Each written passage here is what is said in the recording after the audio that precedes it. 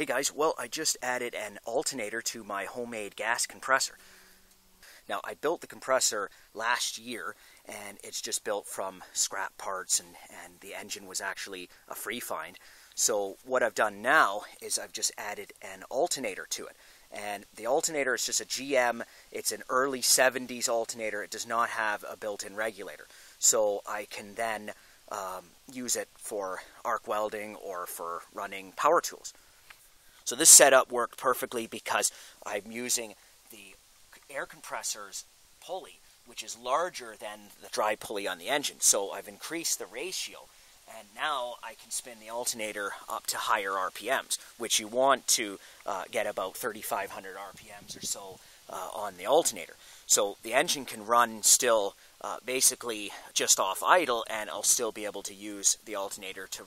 So the compressor has a electromagnetic clutch, so all I have to do is connect 12 volts and then it engages the compressor. Right now it's not connected up to a battery. I just have to put a battery on here, pretty simple, and then a switch, and then you can just turn on the air compressor and it works through this pressure switch here. So the pressure switch is set for 125 pounds, so the clutch will then cut out at 125 pounds, so we won't overfill the air tank.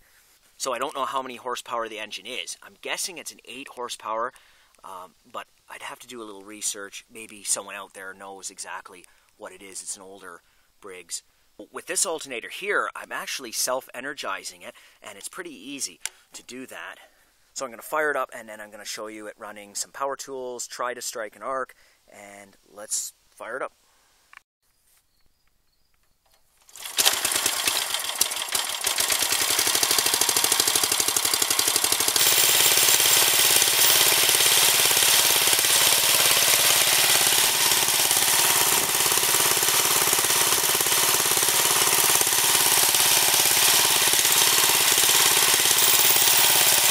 Switch on the generator, just click this switch here, and if it doesn't energize, then I can just click this switch for a second. So you can hear that it started to energize. Okay, so there's our voltage, 55 volts, and I'll just turn it up a little bit, see what we can get out of it.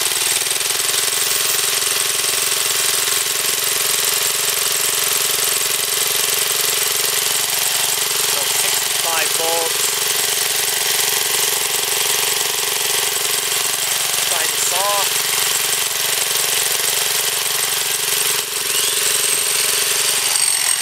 Got lots of power at 65 volts DC. Runs the saw no problem.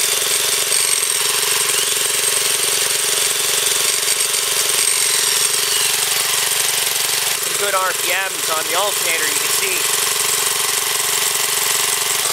Okay, so I have the skill saw hooked up to the generator, and I'm going to try to cut some wood.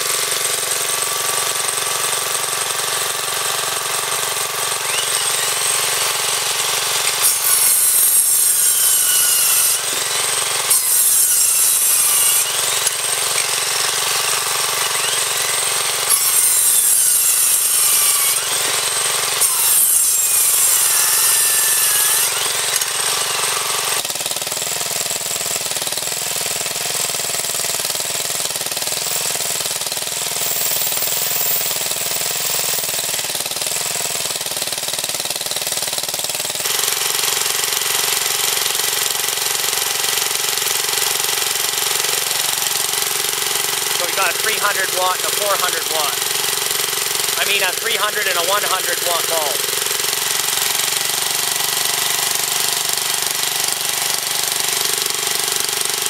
There we go. You can run lights off it.